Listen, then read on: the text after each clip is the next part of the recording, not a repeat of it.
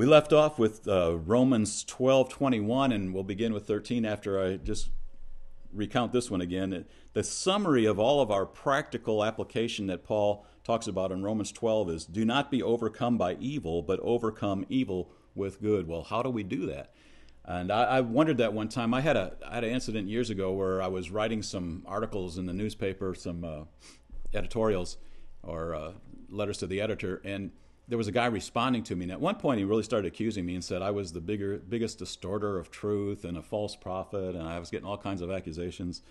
And and I didn't want to make this a public thing where you're fighting in the newspaper. That just it just gets kind of ridiculous, like people do on the internet now and Facebook or whatever. But anyway, it says, do not be overcome by evil, but overcome evil with good. So I thought, well, how can I feel like this is kind of an evil, so how can I overcome evil with good? So I remember the guy, I knew his behavior a little bit, and he always went to this certain place for breakfast. And he got there pretty early.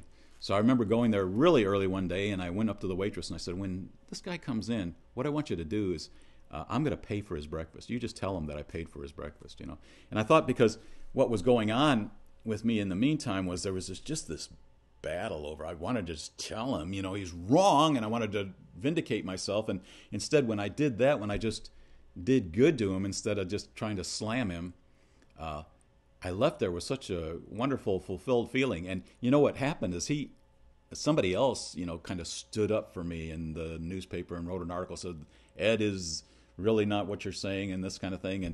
And all of a sudden, he in his response, he said, well, yeah, Ed's a pretty good guy, but and then he turned on that person, and it was really kind of funny that. But anyway, I felt like just the doing what Jesus said here is trying to overcome evil with good really changed not only how I felt inside, but it changed how he felt too toward me and his relationship toward me. So anyway, very practical, but it takes, sometimes we got to think through how we can do that. What are examples of how I can overcome evil with good? Because our natural tendency would be to do what? Our natural tendency was, we're going to fight fire with fire. They were evil to me, I'm going to be evil to them. They haven't seen evil till I get done with them. But anyway, that's not what the Bible really tells us to do. So, chapter 13. And chapter 13 addresses giving honor to rulers and authorities that are set in position to avenge evil. And let's look at verse 3. It says, for rulers are not a cause of fear for good behavior, but for evil. Do you want to have no fear of evil, of authority, I mean? You want to have no fear of authority? Do what is good, and you will have praise from the same. A practical example is you're driving down the road. It's a 40-mile-an-hour speed limit, and you're doing 55, and there is Mr. Cop standing. He's parked alongside of the road, and all of a sudden, what do? You fear. Why do you fear? Because there's an authority there, and you're doing evil. He says, you want to not fear, authority? Don't do evil. And so, we can see that a practical setup there.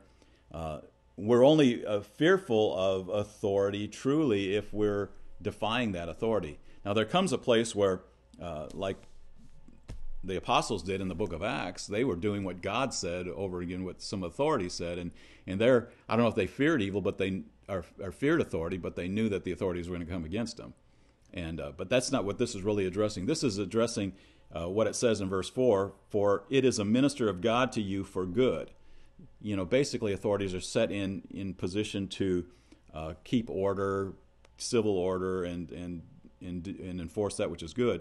But if you do what is evil, be afraid, for it does not bear the sword for nothing, for it is a minister of God, an avenger who brings wrath upon the one who practices evil.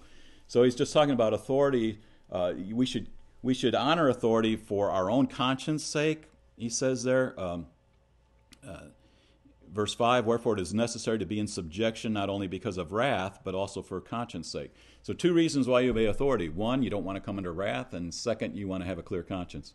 And that's what he's basically addressing here in chapter 13. In verse 8, he says, owe nothing to anyone except to love one another, for he who loves his neighbor has fulfilled the law. And it explains in verse 10, love does no wrong to a neighbor, love therefore is the fulfillment of the law. So he's saying, if you really want to do the law, you don't have to go through and look at every edict of the law, every statute. What you can do is you can love. He says, and owe nothing to anyone except to love one another. And that's a good practical thing to do too, is not come under debt of anything other than a debt of love to anyone. Love does no wrong, it says, so their love, therefore, is the fulfillment of the law. The law is what is perfect and right and just, and so if we love, he's just saying, act this out and you will fulfill the law. He goes on, kind of a summary of behavioral exhortations here, and then verse 11 he says, and this do, love, knowing the time that is already the hour for you to awaken from sleep, for now salvation is nearer to us than when we believed. The night is almost gone, and the day is at hand. Let us therefore lay aside the deeds of darkness and put on the armor of light. Let us behave properly as in the day, not in carousing and drunkenness, not in sexual promiscuity and sensuality, not in strife and jealousy, but put on the Lord Jesus Christ and make no provision for the flesh in regard to its lusts. So he's saying, you've had enough time to live your evil life. Now you've been transformed, you've been changed. Let's change that around. This is so much different. This is a far cry from what I've heard some people say of, like, when they get done with Romans and they say, well, I'm under grace, not the law, and so I can do whatever I want to. This really is not saying that at all. Let us behave properly as in the day, not in carousing and drunkenness, not in sexual promiscuity and sexuality, not in strife and jealousy. There's something that happens to us when we encounter the grace of God that actually makes us want to live what Paul's saying here and not according to our own flesh. Remember 12, be transformed by the renewing of your mind. There's got to be a change in our mind, and not only a change in an understanding of what Christ has done for us, it changes our mind, but then actually receiving that impartation of grace. Paul talks later in the book of Titus about grace teaches us to deny ungodliness and worldliness, and makes us want to live righteously in this present age. And so if we've really been touched by the grace of God, and I'll say this probably again, I think I've already said it before in these overviews, is that if we've been touched by the grace of God, really touched by the grace of God, we don't want to sin. And so if somebody says, I can just do whatever I want, and what they mean by that is I can go out and sin all I want to, because I'm under grace, they've probably not really been touched by the grace of God. Okay, chapter 14. Chapter 14 is dealing with monitoring our behavior for the sake of our brother in the faith. It's talking about dealing with matters of conscience. And this is really interesting because it's kind of countercultural now. Our culture now would say, take care of yourself.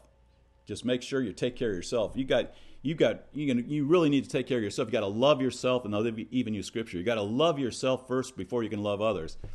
But and the problem I see with that there's a truth to that in some sense. But you know what? All of us love ourselves generally enough in regards to matters of this life. Like I've told people before, I love Ed enough that if Ed is hungry, Ed will find Ed something to eat.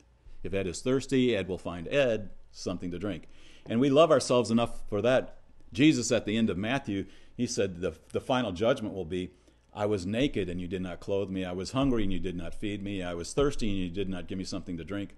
We all love ourselves enough to find clothes, food, and drink. And what he's just basically saying, we need to be loving others enough to give them what we would give ourselves, because we love ourselves that much. Anyway, he's going on a whole different thing here in chapter 14, a little different thing. He says, now accept the one who is weak in faith, verse 1, but not for the purpose of passing judgment on his opinions. One man has faith that he may eat all things, and he who is weak eats vegetables only. Let not him who eats regard with contempt him who does not eat, and let him who does not eat judge him who eats, for God has accepted him.